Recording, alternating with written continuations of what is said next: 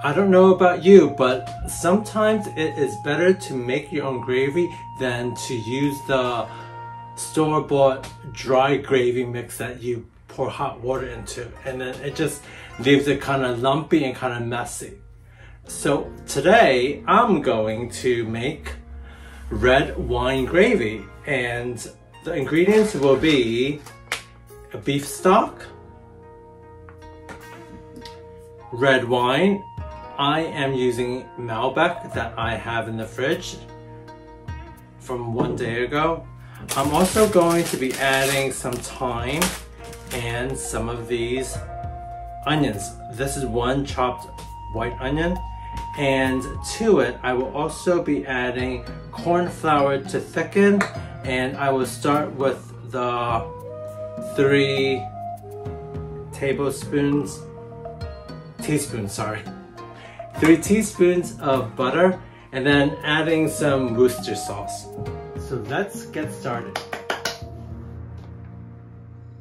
The recipe called for 200 ml of red wine, so let's fill it up to here. And the rest will be for the chef. Okay, that looks about right. So fire going.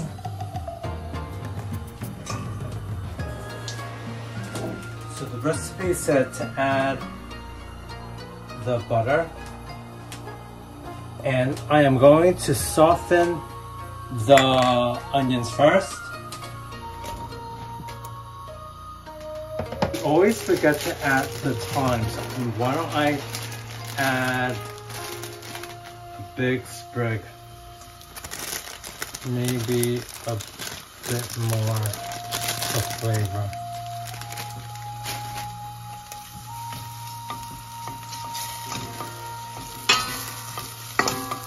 It said not to have it on such high heat.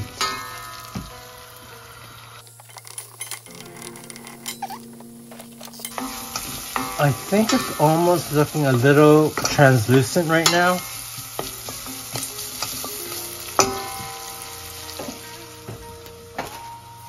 Pepper, because I always forget to season sometimes. There is a nice aroma to the thyme and onions.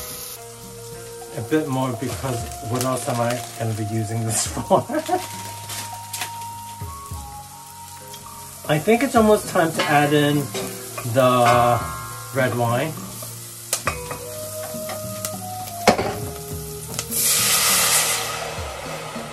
This feels like a witch's potion.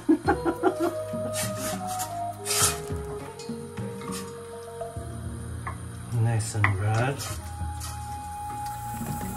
This isn't going to be the only thing. I'm also going to add some of the beef stock. Now it's time to add in some Lee & Perrins Worcester sauce.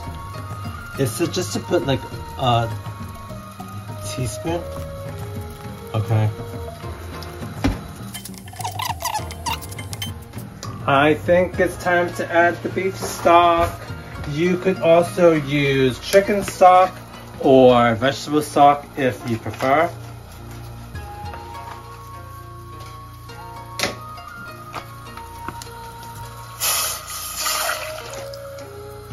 So now I have to put it on high. And this should still take like about 30 minutes or so. So I want you to see how the finished product comes out later. So come back to me soon. Thanks for watching today's show. If you like what you see, please subscribe.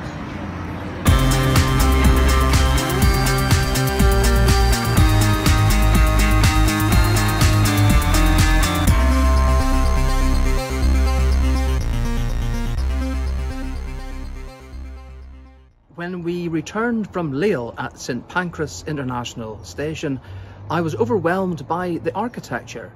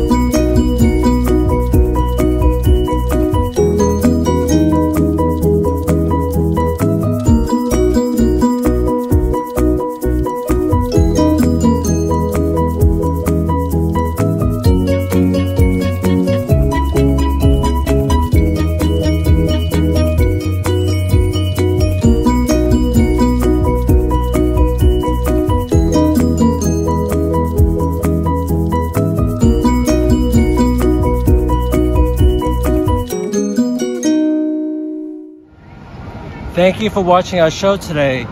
Please continue to like, comment, and subscribe.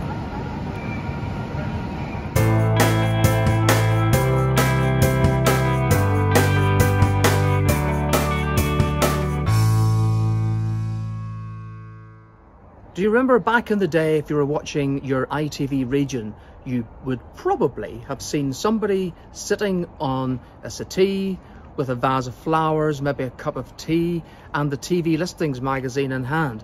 We certainly had that when I watched Ulster Television, or UTV as it's also known as. And when we were in Greece, our apartment had a little room which looked just like that setting, and I couldn't resist trying to be one of those continuity announcers myself. Let's take a look.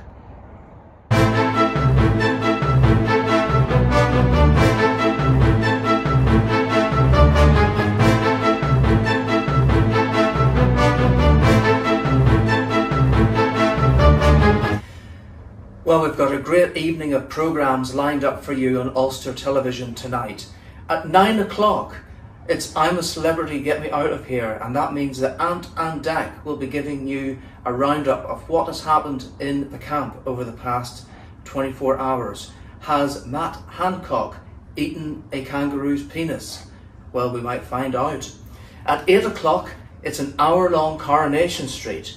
Fizz and Tyrone concede defeat in their efforts to protect Hope, and Bernie comes face to face with Fern's ex-husband in her bid to track her down. But will he help her? The drama is getting so tense down on the cobbles right now. But before that, it's 7:30 and it's time for Emmerdale.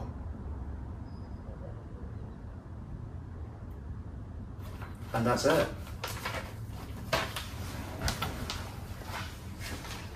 So what do you want to do with this?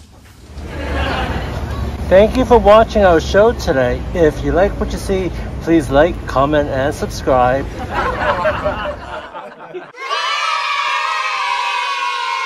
The gravy has been simmering for a good 20 minutes already, so I don't think that it's going to require too much going on. I think I might add like a little knob of butter to this after I add in this corn flour. And this will thicken it to a nice consistency, because right now it's just very watery. So this is like 3 teaspoons worth. Okay, so let's pour it in. And then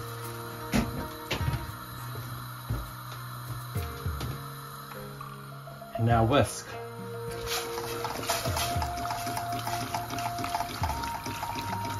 It should thicken up when it comes to a boil.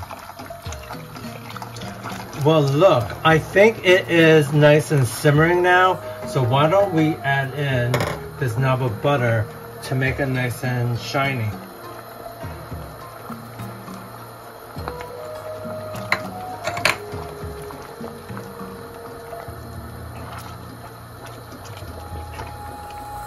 It is definitely thickening up now.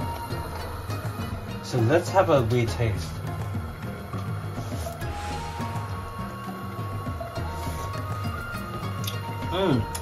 Very, very interesting. I do taste the thyme, and I also taste the lovely wine and the beef stock.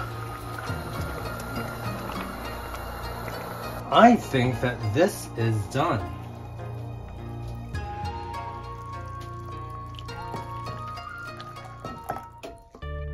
It may be a little thin, but you could always add some more corn flour to it to thicken it up. And you could use this for any roasts that you may be thinking about cooking, and it does add some nice taste and flavoring to anything that is dry.